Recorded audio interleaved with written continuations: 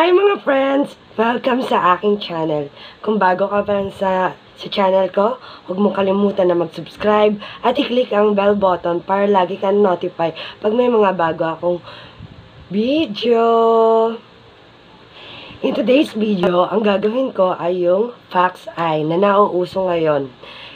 Mag-insert na lang ako ng picture para at least alam nyo, dito or dito, magpo-post na lang ako doon para makita nyo. So, tara na at gagawin na natin ang aking makeup.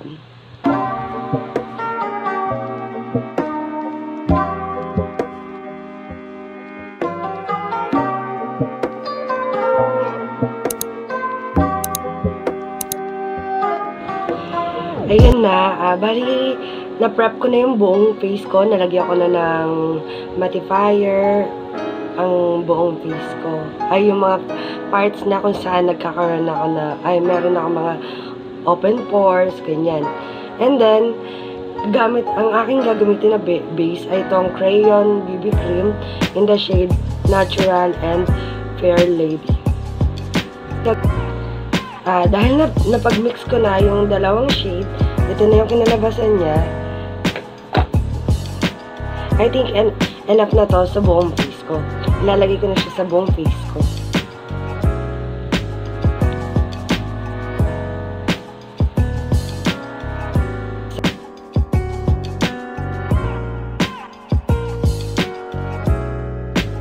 Dahil nalagyan ko na yung buong face, itong face ko, nagamitan ko naman ng sponge. Itong BB cream nilagay ko sa aking mukha at damp sponge to. So, tara na, i-blend na natin.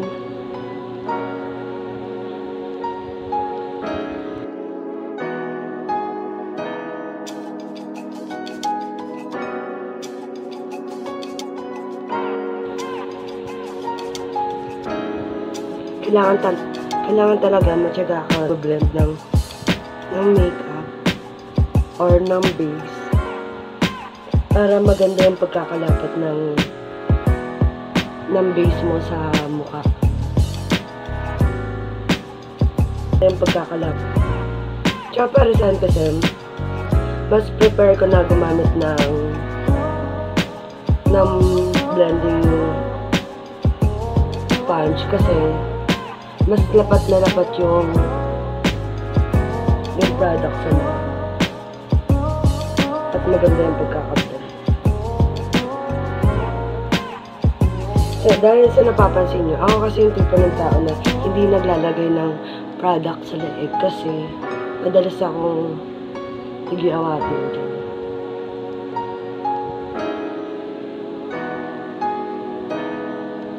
Tsaka may part ng mukha ko ang hindi ko nilagyan ng base or ng BB cream dahil ito yung part na madalas akong mag-crease or yon, nagki-crease kasi yung under eye ko pag madami akong nilagay na product.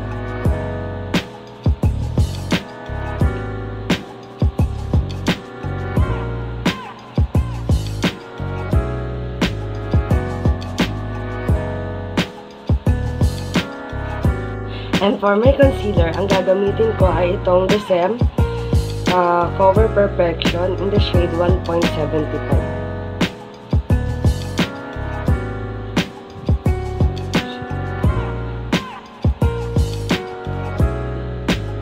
Ayaw niya mag-focus. Nalagay ko na siya sa aking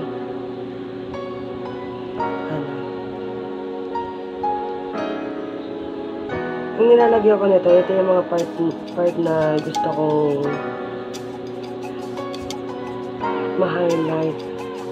Mga highest point of my face.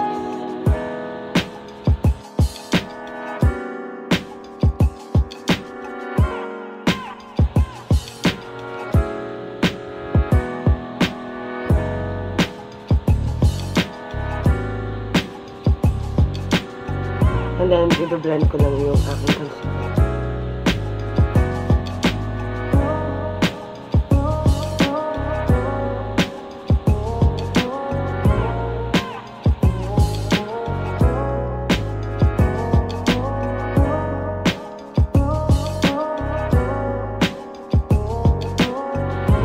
And then, ang gagamitin kong powder ay itong sa bench, yung Daily Spell in the shade Natural. Ito. Ito yung gagamitin ko. Bali, magbe-bake ako sa aking under eye and then sa mga parts na madalas akong mag-oil up.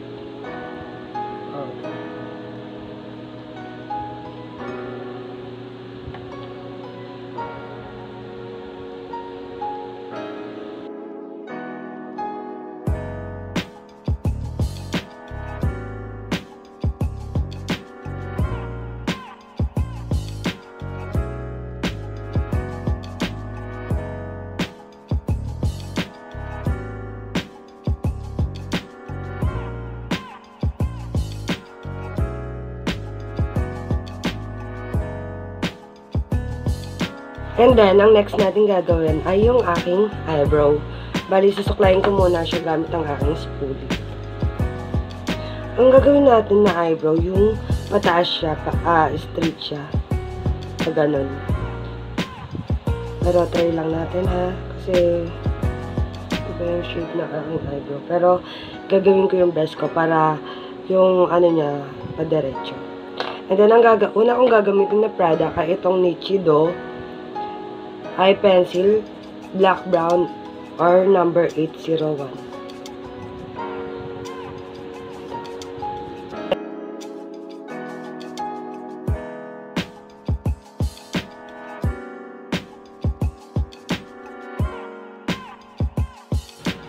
Kailangan yung pag-kikilay ay ganito.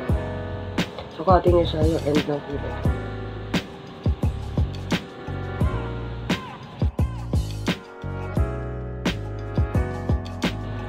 Black to, kaya dapat hinay-hinay lang. Dapat magaan lang yung kamay.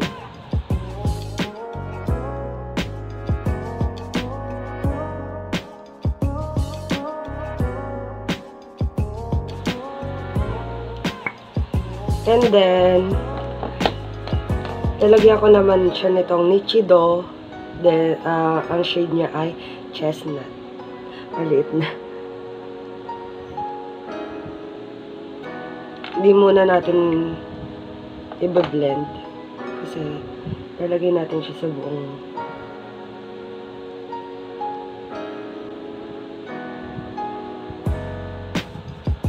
napapansin nyo, hindi ko na ito linalagyan kasi pag binilend natin, malalagyan din naman.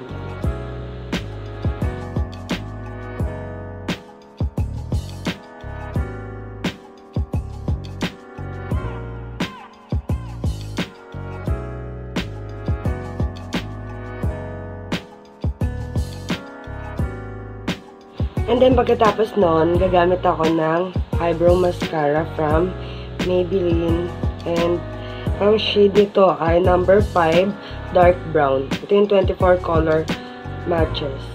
Or fashion brown. Ganito siya.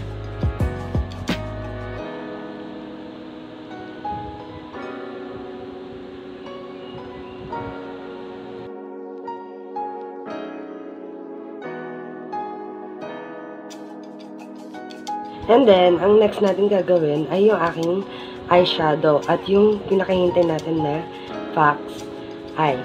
And then, ang gagamitin kong shade ay itong dark brown. Ito. Play to Slay Careline Full Face Palette. And gagamit ako ng ganitong brush. Ito. Palette. And, ilalagay ko lang siya sa ito, dito natin siya ilalagay. And then,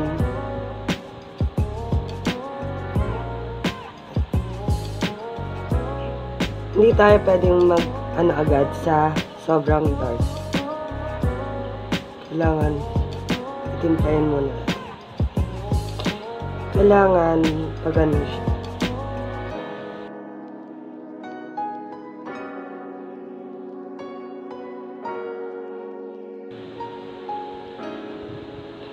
Pero bago ang lahat, kailangan ko munang i-blend yung binake natin.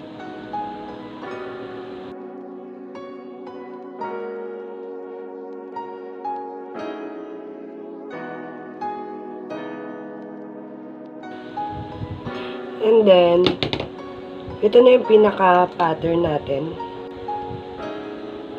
At ang gagamitin ko naman ay ito sa Focolor, itong salmon. Ito naman ang gagamitin ko. Dito sa pinaka-buto.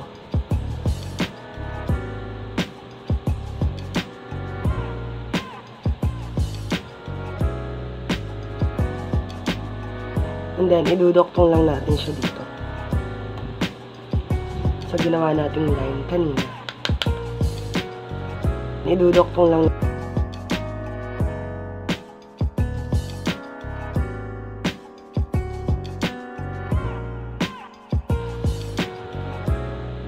And then, i-extend ko na rin ito dito.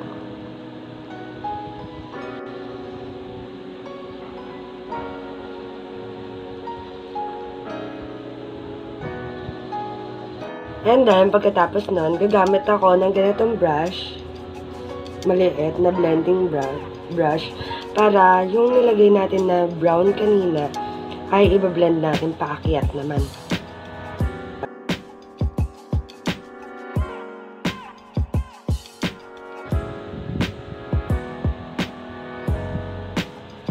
Kailangan mawala yung pinaka-harsh line.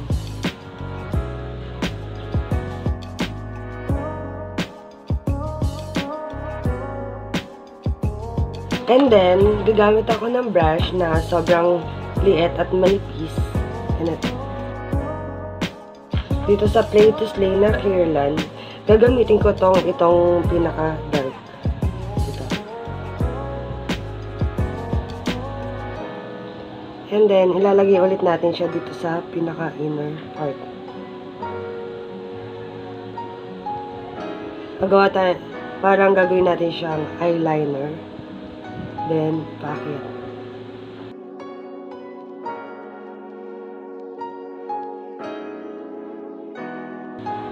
Para magkaroon ng ulit ng panibagong shadow.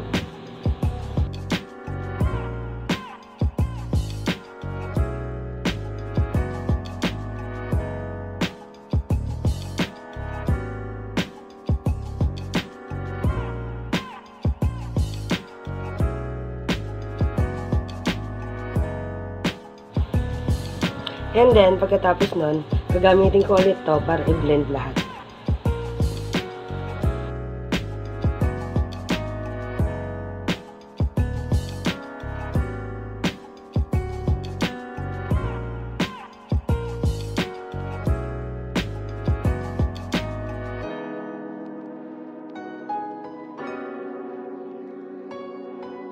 And then, ang next kong gagamitin ay itong aking eyeliner from Miniso, yung pinaka payat ang tip.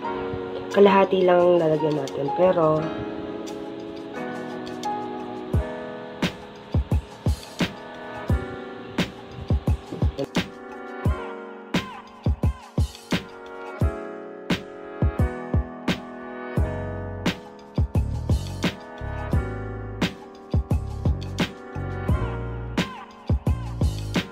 and then, natapos ko na yung aking eyeliner. Ang next ko naman gagawin ay ito. Ito naman ang gagamitin ko sa Slay to Play ulit na eyeshadow. And then, gagamitin ko na ulit ito. Clip. Then, tap the excess. Then, papasok lang ulit.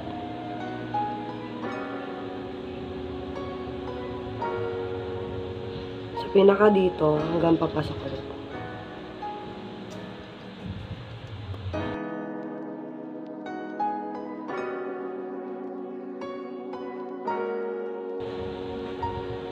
And then, extend na natin dito.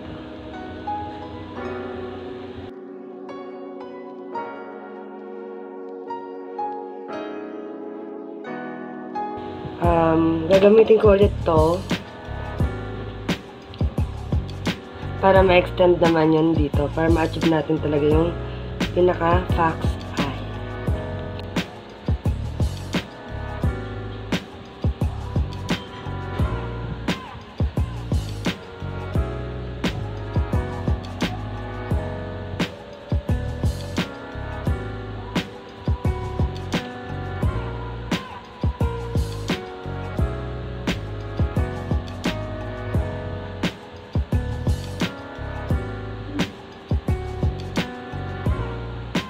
O, diba?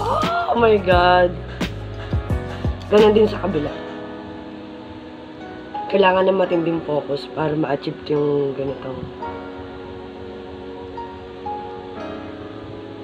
Gagamitin ko naman siya sa under eye. Yung liquid eyeliner natin ay pagdudoktongin natin. Pero half lang.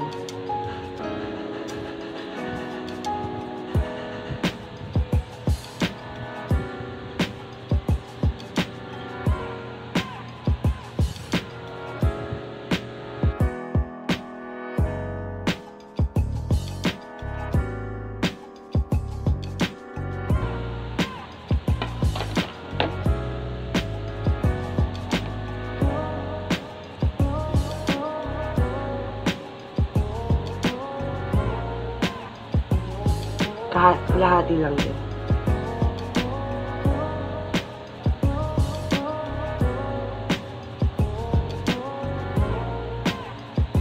Ay, hindi. Buuin na natin para mas okay.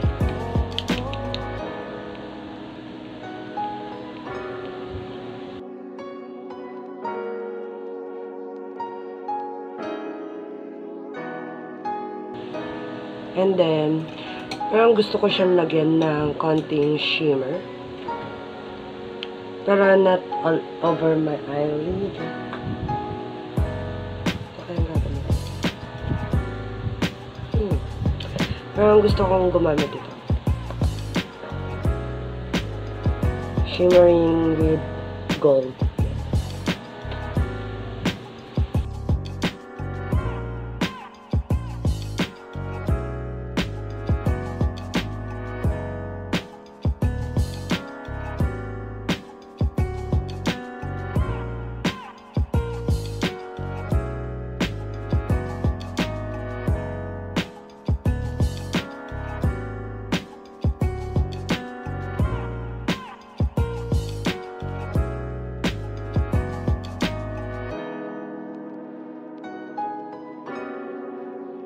And then, maglalagay ako ng fake eyelashes.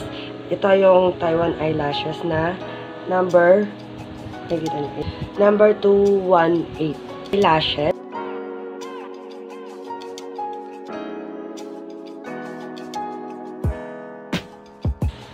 And then, ilalagay ko na siya sa aking eyelashes.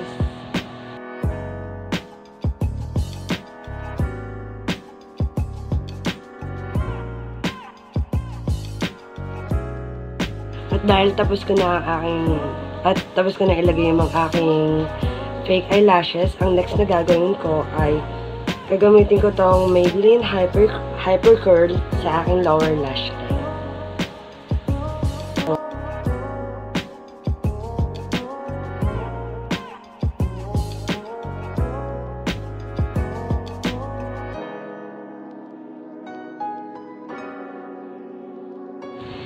And then, ngayon, dito naman tayo sa face kasi tapos na yung eyes. So, di ba? At ang gagamitin ko naman contour ay itong from BYS. Ipag-mix ko lang silang tatlo.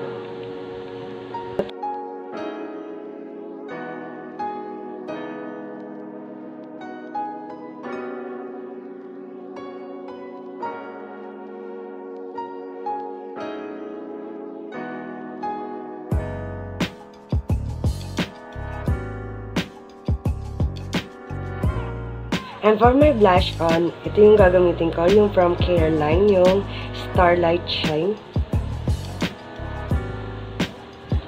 Medyo may konting shimmer nito, pero okay na rin. Maganda to pang drunk blush. I like it.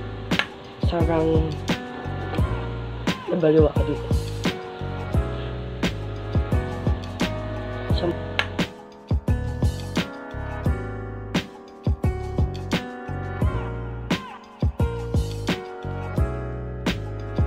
and then, gagamitin kong pang nose contour itong sa aking mumuso. Ayan. Ayan, mag-focus. Ayan, sa aking mumuso. Itong shade na to. Ito nasa gitna. Ito yung gagamitin kong pang nose contour. Sa aking mumuso.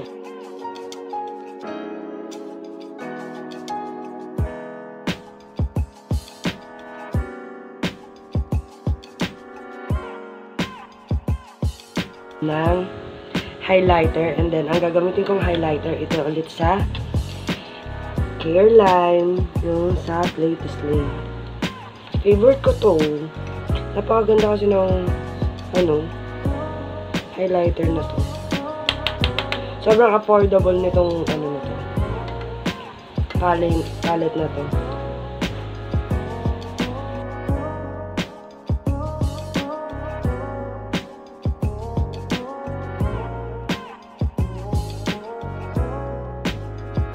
And next, ang gagamitin ko para sa aking lips ay itong sa Maybelline. Ito yung Pink For Me 376.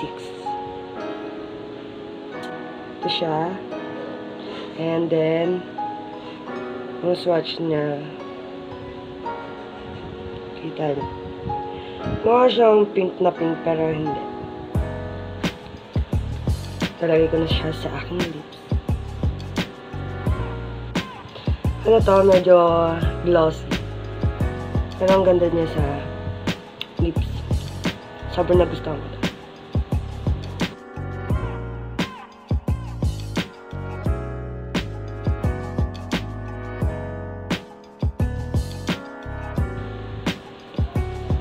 Yan na. And then,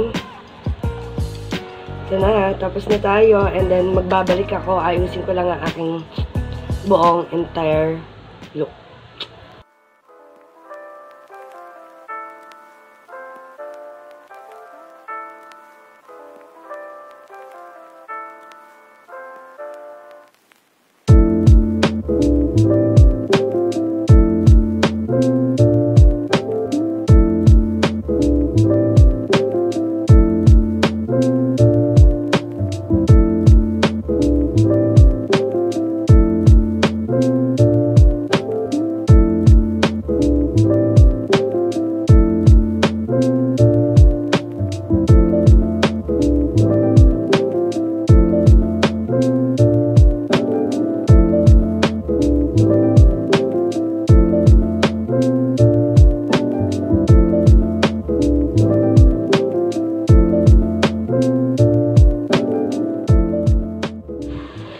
Kung nagustuhan nyo tong video na to, huwag nyo kalimutan na mag-like at mag-comment sa baba. At sa mga bago pa lang sa aking channel, huwag nyo kalimutan na mag-subscribe at i-click ang bell button para lagi kayong updated pag may mga bago akong video.